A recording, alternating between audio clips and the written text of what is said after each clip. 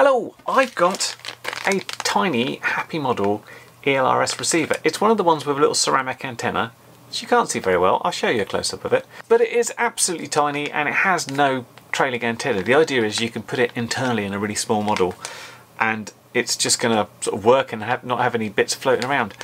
Obviously, I'm interested to know what sort of range you'll get on this. It's not something you'd put in something you'd want really massive range from, but I figured if I put it in a toothpick, would I get all the range I want from something? The other thing is, of course, this is from HappyModel, which has produced some ELRS receivers. I don't have a HappyModel module. For 2.4 I have this Namimno model, so I'm really interested to put them together because of course they just should work. Also, I have to say big thanks to Gaff, who's one of my Patreon supporters and runs the FPV shop YourFPV, which is in the UK. So if you're in the UK, don't forget to check your store out in case you want some receivers like this. Of course, the other advantage of these receivers is they're much cheaper than sort of a FreeSky equivalent and should go further. So let's find something to put it into, and we'll install it. I'll need to put my firmware on there so I can use my passcode, but we'll go through that and see how it works. So I've gone ahead and got this out of here because there wasn't much in it, just the actual receiver itself. And when you look at it in isolation, you can just see how tiny that is. And it's got that little itty bitty antenna, that ceramic antenna there. Just crazy. It doesn't come with any wire, so you need to supply some bits there yourself. Anybody that's built a quad before should have oodles of wire kicking around, so that's not the much of a problem. It has got some clear heat shrink on it. You should just sort of notice that shining. So that just leaves these solder terminals exposed. Now when I first looked at these I thought, you know what, it doesn't even tell me what's what. But on closer inspection, and I'll see if I can show you if the camera's going to focus, you can hopefully just make out in the center it says RT5G, so receive, transmit, 5-volt ground. Of course you can find schematics for this on their webpage and check it that way just to be sure. But yeah, obviously we have to be a little bit careful about soldering there because we don't want to burn the heat shrink. I would always prefer to have the heat shrink and do it myself, but this should be fine.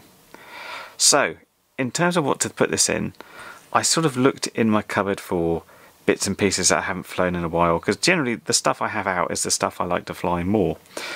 So I thought I need to look at something that I wouldn't fly because it wasn't performing in the way I wanted it to. I found this old thing.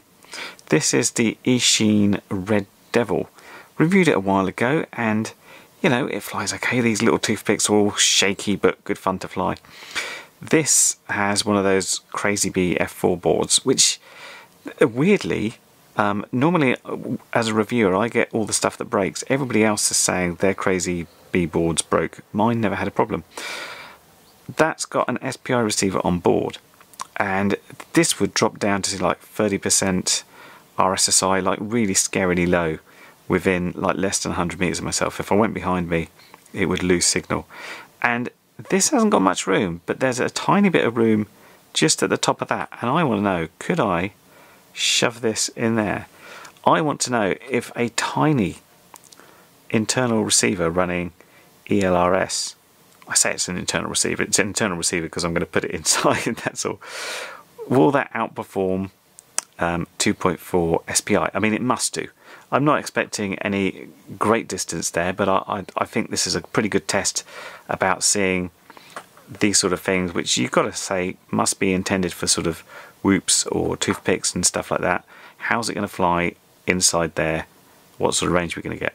So I think I've got the pins to do that in there. There's not many spare, but I think we've got one spare RX and TX is what we need, and we'll find ground and 5 volts somewhere. So let's hook this thing up and see what we get. Okay, that's my connections done with some really tricky bits of soldering, so I did check that all with a multimeter before we went. You can see that's flashing away now. Now on this little PP receiver it doesn't have inbuilt Wi-Fi, so I'm going to try and flash via Betaflight pass-through. What I've done is over on Betaflight configurator here, I've gone ahead and I've set up my UART2 as serial RX. I've gone and then changed from SPI receiver to CRSF, and I've added telemetry. So if we open up the ELRS configurator, we've got the PP via Betaflight pass-through, manual device selection. it's going to be that. And yeah, let's see what happens. Let's try build and flash.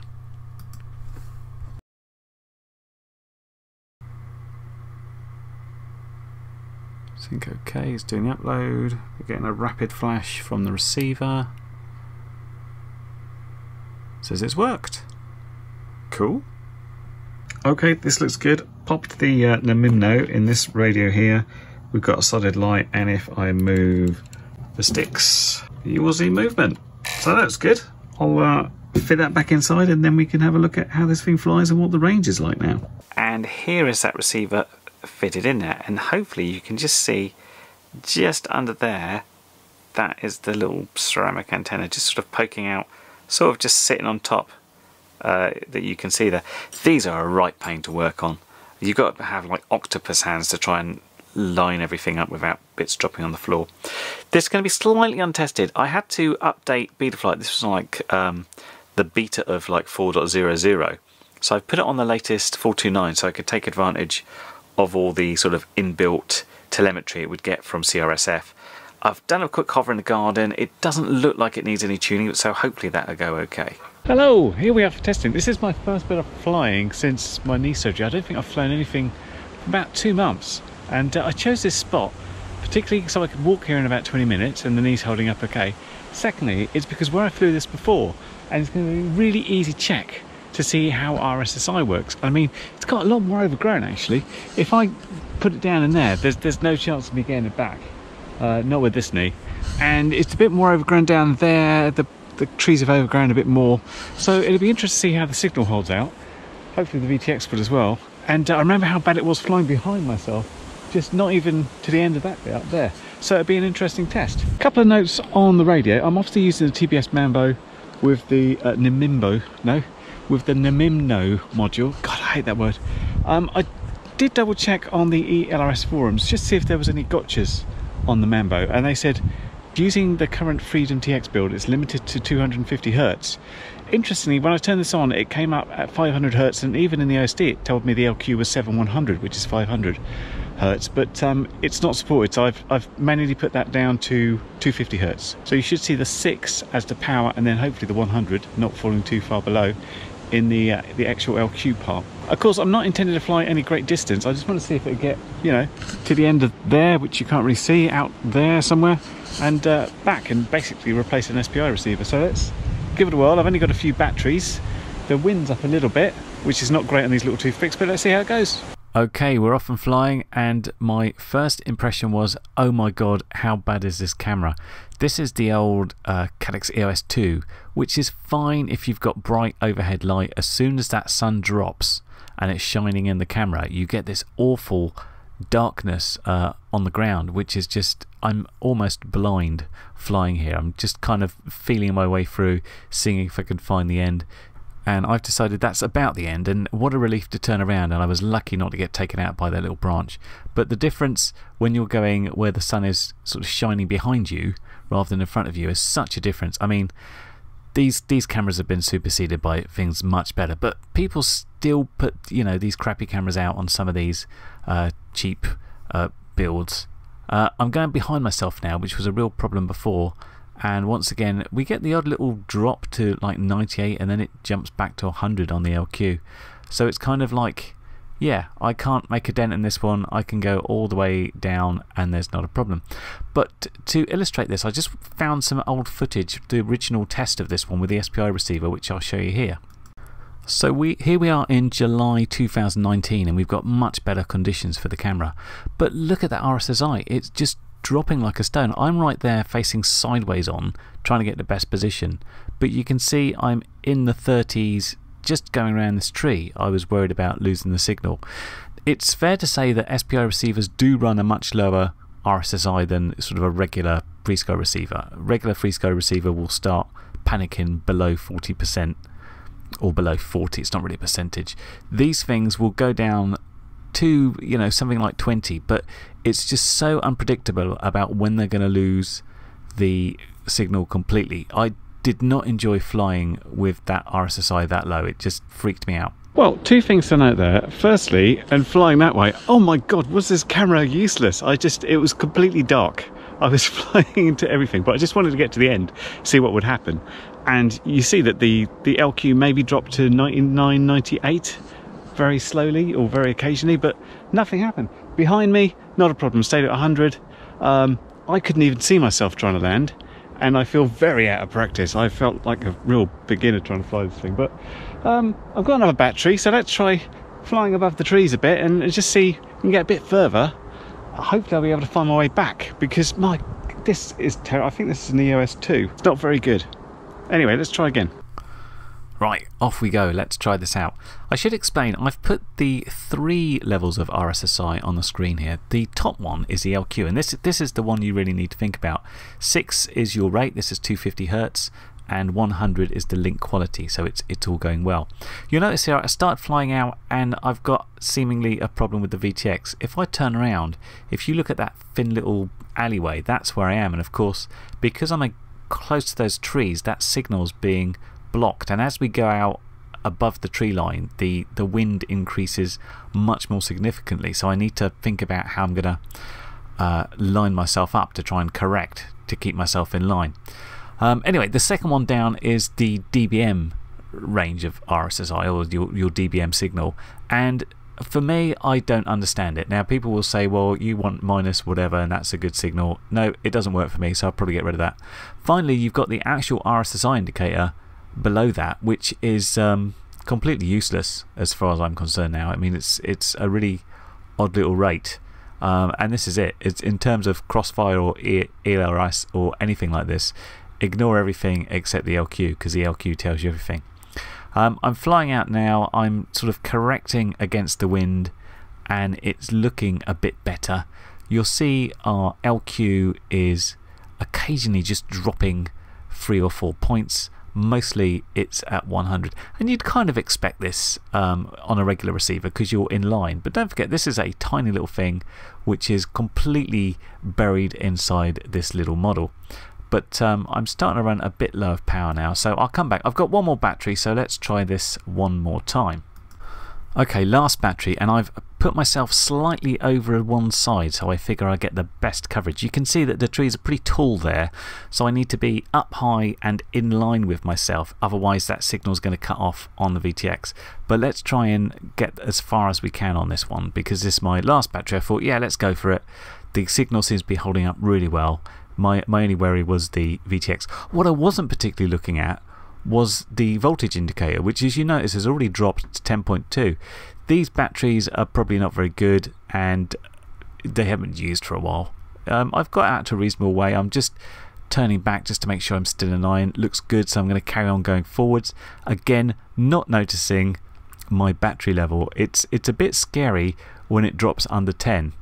That's the only problem. I only just notice it here, and I'm like, oh, I'd better go back. This is a fair old distance.